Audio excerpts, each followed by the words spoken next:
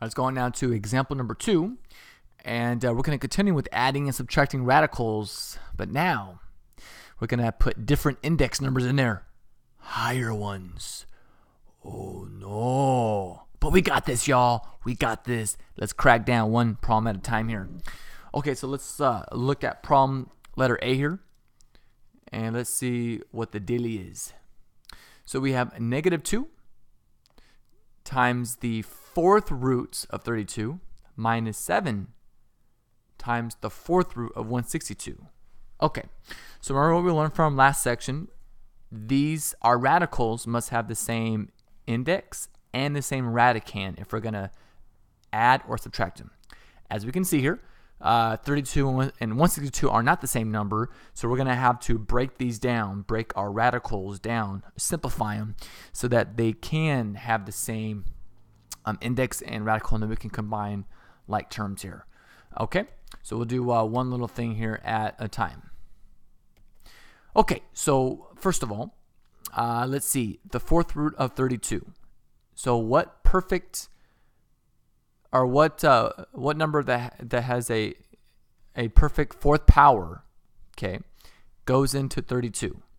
Okay, remember, if you want to write out your 4th powers, that means, so we always skip 1 because 1 goes into everything. So like 2 to the power of 4, 3 to the power of 4, 5 to the power of 4. Oops, I guess I skipped 4 right there. 4 to the power of 4, 5 to the power of 4. Okay, so basically we want to know which one of these numbers goes into 32.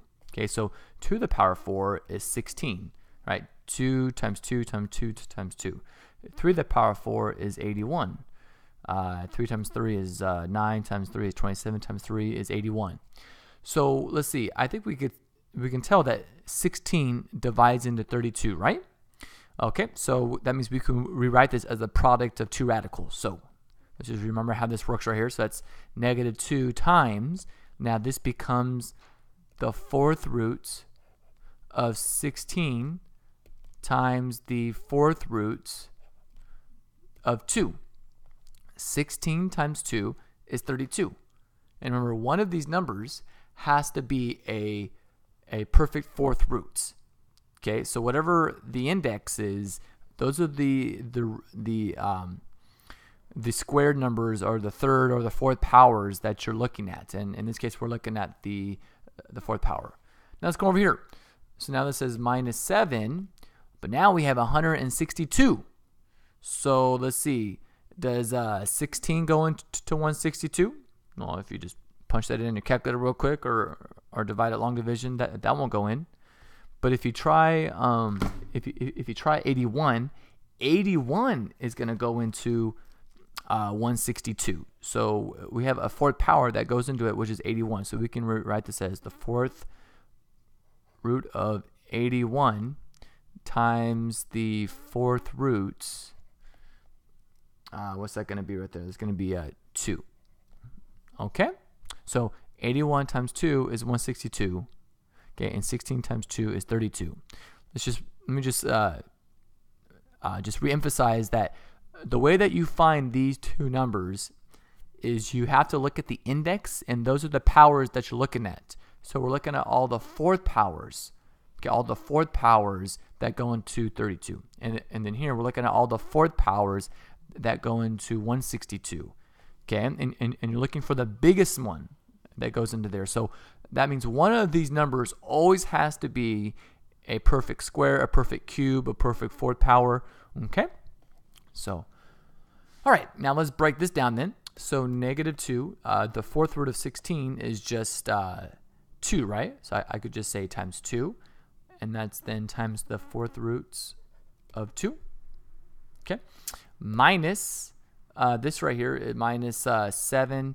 The 4th root of 81, the 4th root of 81 is 3, so times 3, and then times that by the 4th root of 2. Clean this up right here. -2 times -2 is -4 times the 4th root of 2. 7 and 3 gives us 21 times the 4th root of 2. Now do you see what we got right here? We have the 4th roots And we have the same index. I'm sorry, same radicand and same index. So now we're going to do negative 4 minus 21. Negative 4 minus 21 is going to give us a negative 25. And then we have 4th roots of 2. Wha-bam! And that would be our simplified answer. Okay, let's move on to question B now. Maybe I'll change to like a red color here. All right, so now we throw in some variables with some other exponents. So let's see if we can crack down on this dude. Okay, the third root of p to the power 4 and q to the power 7 minus the third root of 64 times p times q. Okay, so let's see about this little problem here. Well, from what we learned from last section, we can break this down into 2 radicals, right? One as a third root, as a third root, and the other as a third root. So let's rewrite this as the third roots of p to the power 4 times the third roots of q to the power of 7. Okay, that's the first idea. I just broke this up as a product of 2 separate radicals.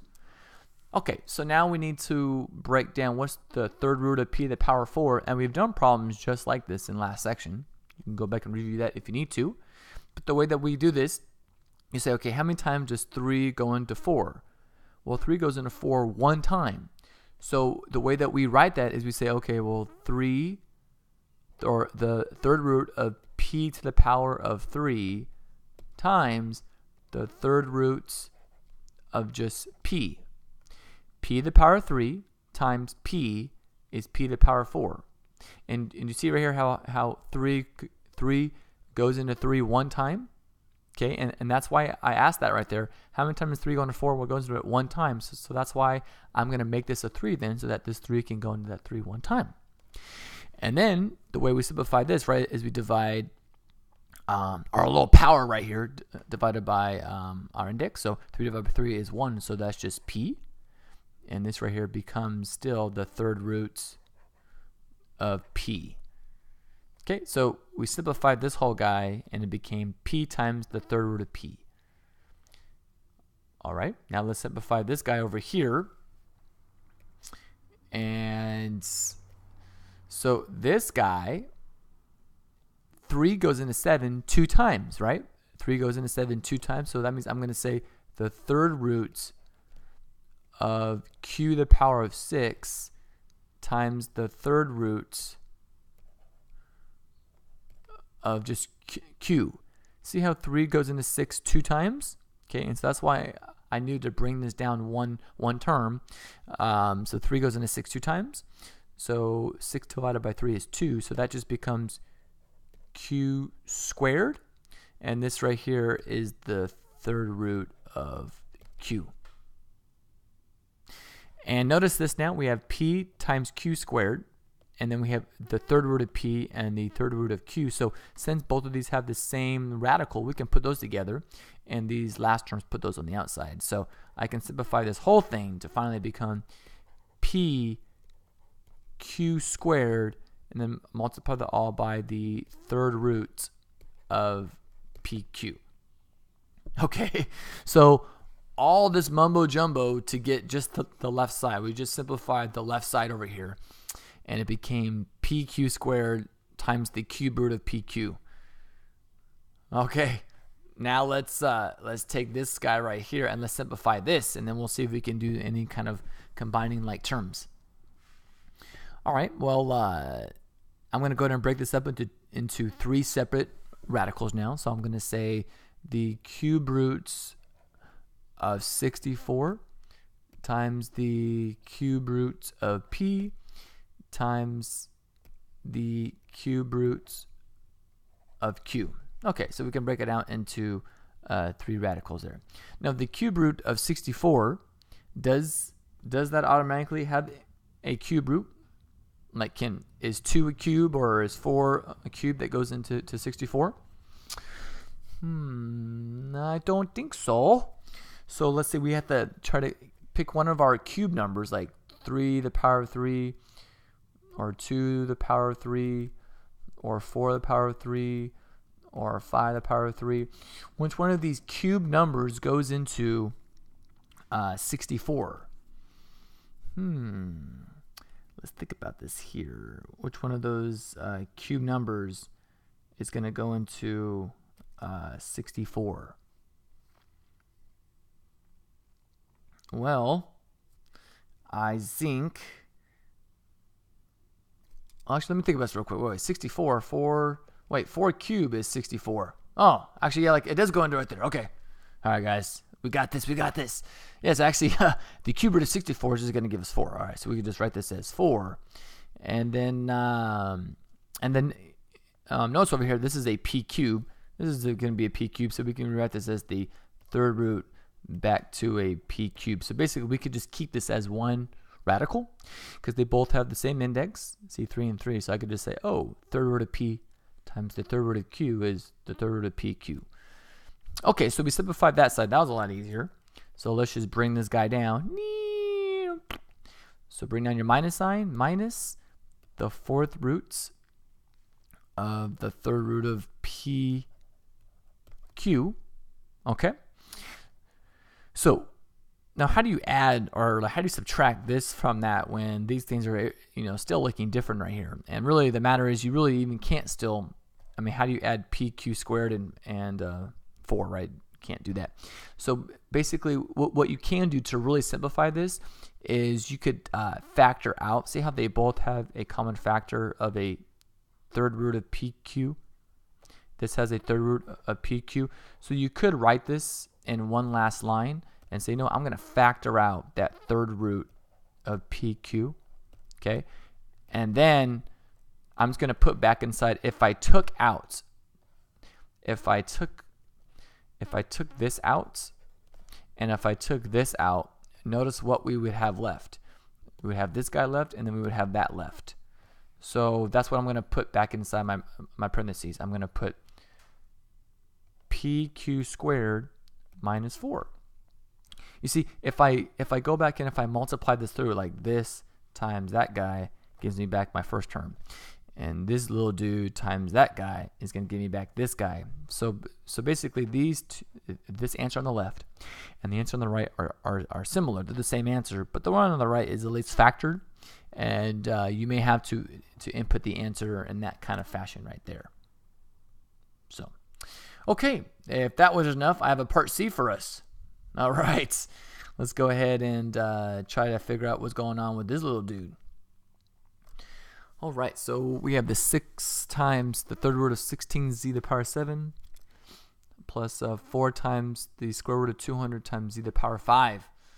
All right, let's crack down. Let's do this. First of all, let's break this down into 2 radicals. Okay, so 6 times the third roots of 16 times the third root of z to the power of 7. Okay, so I just broke this down into a product there. All right, so we drop down to 6. That's nice. Now the third root of 16. Let's see. If you look at our third powers, we have 3 to the power of 2, which is 9. We have 2 to the power. Oops, I always skip 2. 2 to the power of 3 is 8. So I guess this should have been like up here. So that means then this should have been 27. Man, I was messing up this morning, y'all. My bad. Right. Actually, here, let me do it in order then. Let me try that again there. All right, so let's do that again there. Okay, so we have 2 to the power of 3, which is 8. We have 3 to the power of 3, which is 27. We have 4 to the power of 3, which is 64, and it just keeps going here. So let's see. We're trying to break down 16, right? So which one of these numbers goes into 16? Well, there's only one of them, right? Which is going to be 8. So I can rewrite the third root of 16 as the third roots of 8 times the third roots of 2, because 8 times 2 is 16. Yeah? Well, look. Well, the third root of 8 is just 2. So I can rewrite this guy as 2. So that's 6 times 2 times the third root of 2. And finally, I can rewrite that as 12 times the third roots of 2. Okay, so that was just kind of like this half of it right here, right? Now let's break down the third root of z to the power of 7. Okay, we just keep doing the same process there as we say, okay, 3 goes into 7 2 times, right? So I can rewrite that. I'll just change to black here. I can change that now to the third root of z to the power of 6 times the third root of just z. Okay, now I know how to do that because 3 goes into 6 2 times, right? I want to ask myself, how many times does 3 go into 7? Well, 2 times. That's why I have to bring that to a 6. Z to the power of 6 times z is z to the power of 7. So then this becomes nicely 6 divided by 3 is 2. So it's z squared. And I still have my third root of z. Okay. And let's see, this is all supposed to be multiplied, right? So if I bring this guy down, times, so this is z squared times the third root of z. Let's go ahead and combine this all together. This is all multiplied here. So I can multiply the 12 and the z squared together. So I'll have 12 z squared. And then look, this is the third root of 2 and the third root of z. So since they both have the same index, I could just put it all under one radical. That's the third root of 2z. Okay? So this entire left side simplified down to 12z squared times the third root of 2z. Nice. Now let's come over here and let's simplify this guy. Okay? So let's see. This is the square root, power of 2. So let's go ahead and first break this up into 2 radicals. So 4 times the square root of 200 times the square root of z to the power of 5. All right. This is cool right here. So what? 200. What perfect square number goes into 200? Well, 100, right? So I could say 4 times 100 times 2. Oh, dang. Look at this dude. So again, remember, there's a ghostly 2 right here. 2 goes into 5 2 times. So that's why I'm going to rewrite this as the square root of z to the power of 4 times z. 2 goes into 4 2 times. Okay? And then we have a z left right here. Z to the power of 4 times z is z to the power of 5. Okay, so 4 times, what's it? That's going to be a 10 right there, right? So 4 times 10, and I still have a radical 2 right there. But then I can rewrite the square root of z to the power of 4. I just divide 4 by 2, so that becomes z to the power of 2. And I have my square root of z. So these are all being multiplied. So let's multiply the radicals together and the non-radicals. So 4 times 10 times z squared is just 40 z squared. And then here I have a radical 2 times the radical z. So that's the square root of 2z. Okay, so let's actually have our final answer now. So our final answer is this plus that.